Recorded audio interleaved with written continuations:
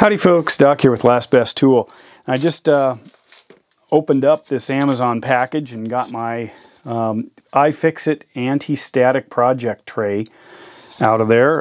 It's kind of this sort of flexible plastic. I think there's some silicone in it. Anti-static organizer that allows you to put small parts in while you're doing projects. And I was going to show you a couple things about it. Because of the nature of the material, it shouldn't be staticky. I'm watching how much dust is sticking to the thing. It says anti-static plastic, prevents electricity buildup, safe for sensitive electronics, simplifies things, etc. Anyway, I've been using all kinds of, different organizers, from small tackle boxes to, these kinds of organizers. Another one. But anyway, when you start working on something small, or with something with tiny parts, I mean, you're working with fasteners that are so hard to see, let alone store, and organize. And then they come in not only obviously different fastener heads, but also different lengths, different sizes, and just trying to keep things organized gets really tough. So iFixit has been making these wonderful and quite affordable driver bit sets designed specifically for the small electronics market. I've used things like, here's my little DeWalt magnetic tray. I sometimes have multiple magnetic trays, but a lot of these are not magnetic, these screws. Or I'm using other parts. There's plastics, there's ribbon wire, or ribbon cable, there's all sorts of little odds and ends. So that's where the project tray comes in. And a couple of the things you can do with a project tray, obviously you can use it as a standard organizer, but you can also kind of annotate it. So let's say I was working on this phone, which is the iPhone that I swapped out the screen on and put in the white button. I was losing the ability to use the Touch ID anyway, so I've totally lost the Touch ID, but it just switches over to the passcode.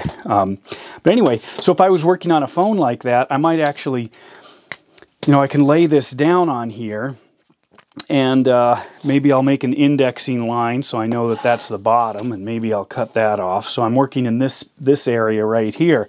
And then what I could do, depending how well I know what I'm going to get into, is I could just draw the phone right there. So what I've got now is kind of a geolocation of where things will be. Or I could do something specific.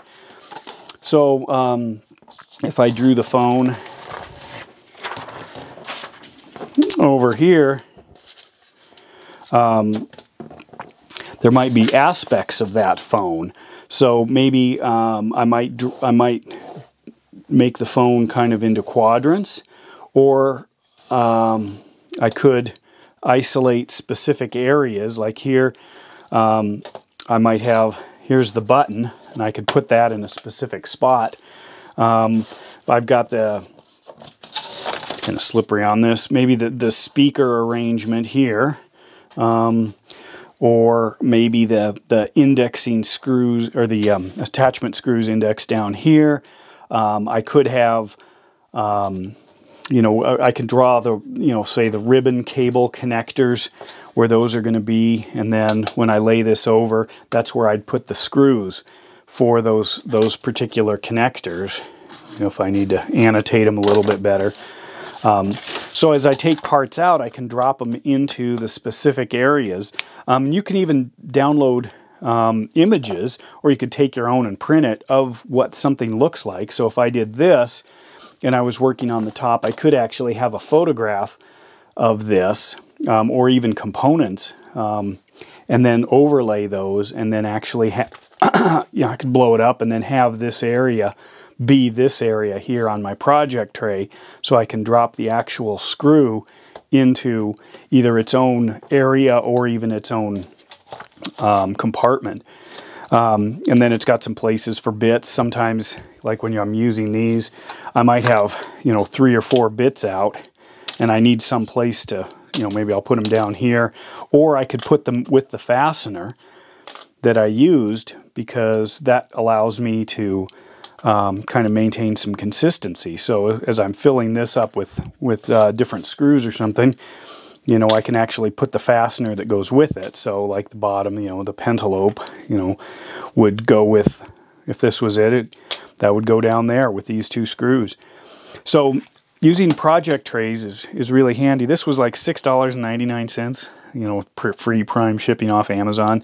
And it actually, that's kind of staticky right there.